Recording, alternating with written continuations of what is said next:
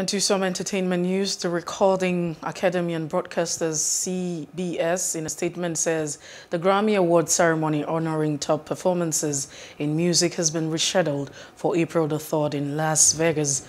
The awards, earlier scheduled to take place on January the 31st, downtown Los Angeles, was shifted as Omicron variants sparked new waves of COVID-19 infections.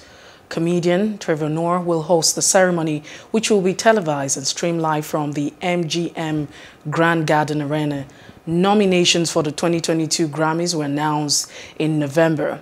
A list of them that range from rap to jazz music and embrace newcomers from the teens pop sensation Olivia Rodrigo to veteran Corona Tony Bennett, 95, who won his first Grammy in 1963. Hello, hope you enjoyed the news. Please do subscribe to our YouTube channel and don't forget to hit the notification button so you get notified about fresh news updates.